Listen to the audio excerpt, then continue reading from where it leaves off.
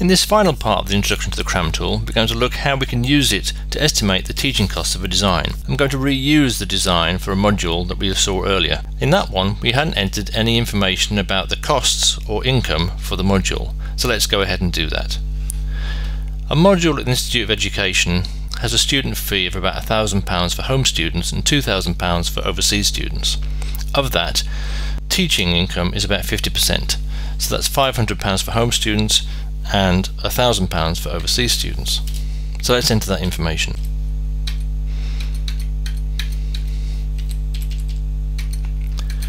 We can also say that roughly it's about £182 a day for a junior member of staff and £450 a day for a senior member of staff. Now we've entered that information, I'm going to collapse this module data window because I want to focus on the student hours, tutor hours and tutor cost window. You'll see that those are currently empty because we haven't entered any information about how long it would take to prepare and support each teaching and learning activity. So let's start to do that by looking at a lecture. We've said that a lecture lasts 4 hours for 10 weeks. Let's assume that the lecture is prepared by a senior member of staff, not per week, but before the course starts. Let's also assume that each hour of teaching material takes about 15 hours of preparation. So we can say the number of non-weekly hours spent by that senior member of staff is 60, which is 15 hours times 4 for the first run. For the second run, the member of staff may want to just ensure that the material is up to date and correct any revisions. So let's say they spend 10 hours, which is 2.5 hours per hour. And on the third run, let's just say they spend 4 hours. Let's say that the person who gives the lecture is also the person who's prepared it. So that's a senior member of staff. For the first time, I would imagine that the senior member of staff would have to spend 4 hours giving the lecture and maybe 2 or 3 hours beforehand preparing for it. So that's 7 hours. On the second run, maybe they only spend 1 hour preparing for it. So that's 5 hours. And on the third run, maybe they only spend the 4 hours actually giving the lecture. But let's assume that it is the senior member of staff who gives the lecture. So let's make these 100%.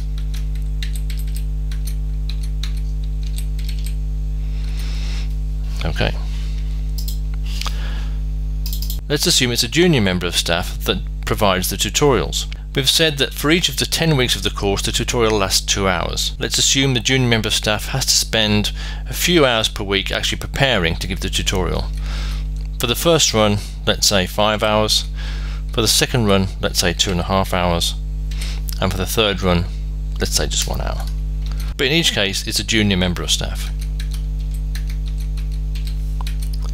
The hours per week actually giving the tutorial is 2 at least, but let's say they only spend maybe half an hour beforehand just to be sure they know what they're doing. So now let's look at the essays activity. We've said that there are 3 essays and we expect the students to spend 10 hours preparing and writing their essays. In terms of preparation hours for teachers, all that has to be done is the essay questions. So let's say the senior member of staff is responsible for creating the essay questions. Maybe in the first run, the senior member of staff spends 10 hours per week of those 3 weeks preparing the essay question.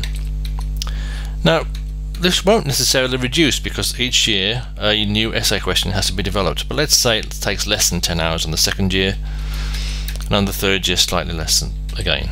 Also, let's assume that we are providing our students with support while they're preparing their essays. Let's say for each essay we offer students 1 hour support and it's provided by a junior member of staff. So that's completed the essays activity. Finally, the exam. The exam now takes place once. It's a summative assessment. We know that the senior member of staff has to prepare the exam question, and each year, let's say they spend 10 hours preparing the exam question. And yes, the exam question has to be different every year, so it's 10 hours for each run.